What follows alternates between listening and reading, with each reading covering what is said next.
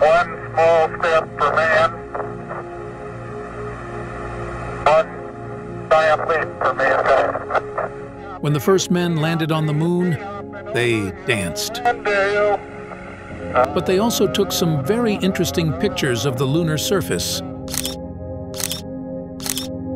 You can see amazing details of the surrounding surface of the moon. But are we able to see this place through a telescope? We are going to try to find out using just my backyard telescope and the internet. According to Google, the Apollo 11 landing site is near the Moltke crater. So, let's point our telescope at it and see if we can find the crater. Unfortunately, it's really not that simple.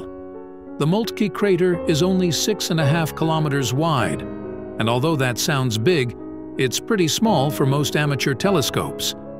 But I'm going to try it anyway. We point a large telescope at it, and with the help of a camera we will hopefully take some sharp pictures and see if we can discover that little crater. It's starting to get dark outside, so let's take a look at the moon through the telescope.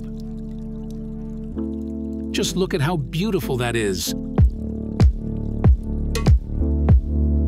I took some images, and this one turned out to be the best. Let's see if we can see the Moltke crater.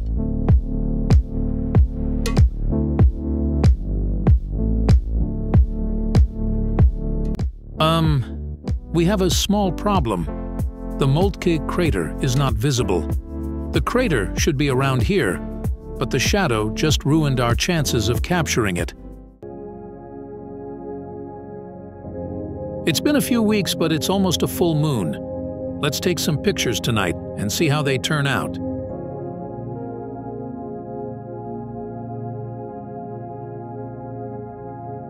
The live view looks very promising.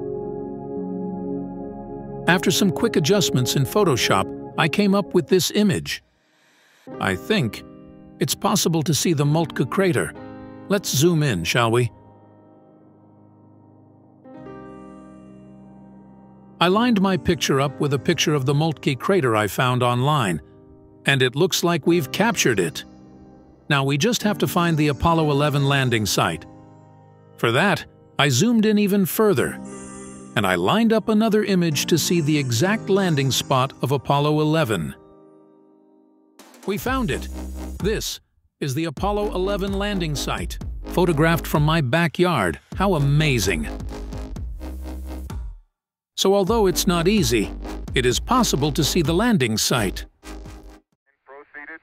Thanks for joining me on this adventure. And don't forget to subscribe if you enjoyed watching this video.